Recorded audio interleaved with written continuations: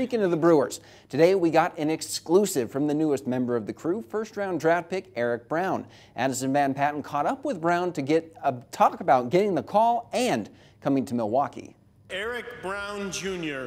Since hearing his name called, the shortstop says the messages haven't ceased. I mean, my Instagram has been buzzing nonstop. My Twitter, everything has been kind of buzzing nonstop the past, 48 hours now. And I've gotten so many messages from Brewer fans. The Brewers went all in on Brown, an aggressive hitter and fiery glove. He's a player that plays with his emotions, and he thinks that's exactly what'll find him his place in Milwaukee.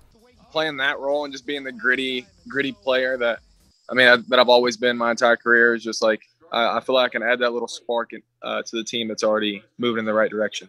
While he's never stepped foot in Wisconsin, he's all too familiar with one of its most beloved athletes. Christian Yelich was kind of one of the first guys that I actually started watching when I was getting serious about baseball. And with a funky batting stance of his own, he's found confidence through Yelich's approach. For a long time, I didn't believe, man, I can't do this much movement and still hit. And then I sat there and I was like, man, Christian Yelich does it against guys throwing 100 miles an hour. As a native of the Bayou, he's no stranger to outdoor activities, and he's very excited on the all-new ball game that is the Badger State.